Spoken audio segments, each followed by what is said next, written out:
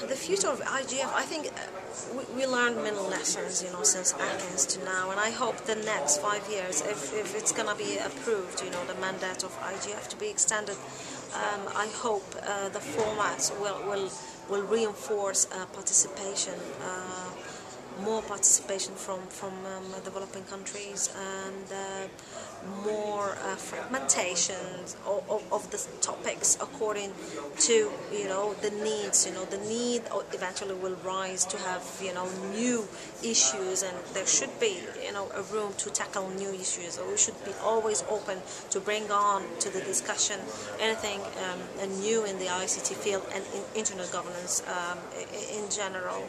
The way I see it evolving, I really expect the discussion to be fruitful, as it is now in Lithuania. I mean, the first IGF were just trying to, extend and elaborate on the issues, on the main themes, and every year we saw a new theme added on the discussion, and it gives you, an idea what's happening at the global level. Obviously, the IGF as well is a process that helped tremendously in establishing local IGFs as well.